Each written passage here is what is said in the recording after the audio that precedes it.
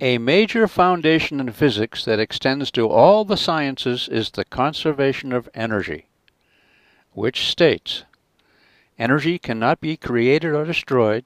It may be transformed from one form to another, but the total amount of energy never changes. As an example, consider the energy states of a block of ice sliding down an inclined plane.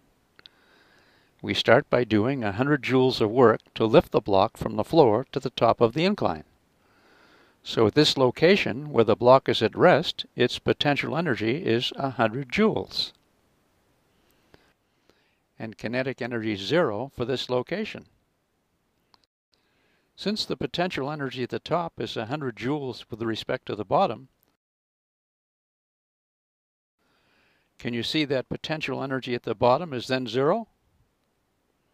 And what does that tell you about the kinetic energy at the bottom? Can you see it must be 100 joules?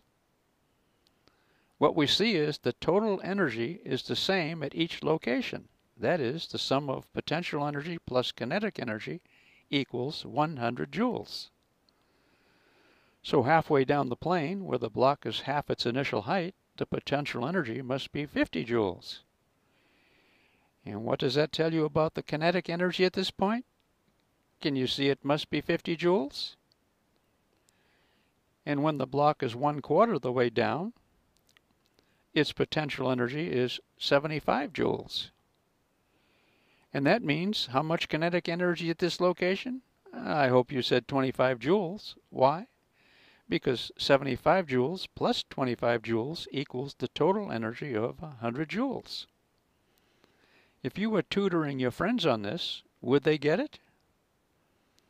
If so, can they see that 3/4 the way down its potential energy is 25 joules?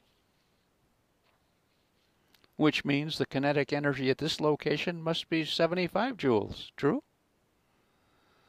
Energy is conserved. Not kinetic energy and not potential energy, but the total energy of the system is conserved. 100 joules at every point. Yum! Consider the potential energies and kinetic energies of a big metal bead that slides due to gravity along an upright wire as shown. Suppose at point A, the bead is at rest with a potential energy of 50 joules. That's 50 joules with respect to lowest point B below.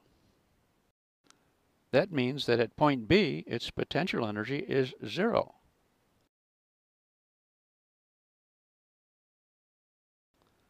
And suppose its potential energy at C is 25 joules.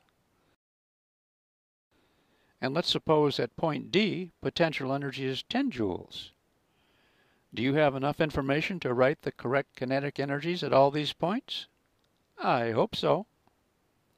We can begin at point A, where we know kinetic energy is 0 because the bead is at rest there. Aha, we know what the total energy is going to be at each point, namely 50 joules. With this information, we can fill in all the values of kinetic energy. At point B, kinetic energy has got to be 50 joules, where potential energy is 0. Right? I hope you agree. And at point C, can you see where potential energy is 25 joules? Kinetic energy there is also 25 joules. And at point D, where potential energy is 10 joules, kinetic energy must be 40 joules. So we see that along the wire, the sum of the potential energies and kinetic energies is the same. Yum! Here's an interesting demonstration. Tracks A and B are made from identical pieces of channel iron, the kind you use to make a bookcase on the wall. They are bent differently, but have the same track lengths. A ball placed at their left ends has potential energy with respect to the level of the right ends of the tracks.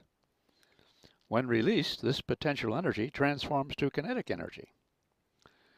Let me leave you with 3 questions.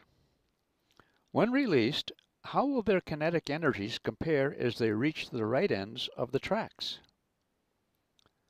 How will their speeds compare at the end points? Now here's the interesting question. Which ball travels along the track in the shortest time? Don't confuse speed with time. Until next time, good potential and kinetic energy. Yum.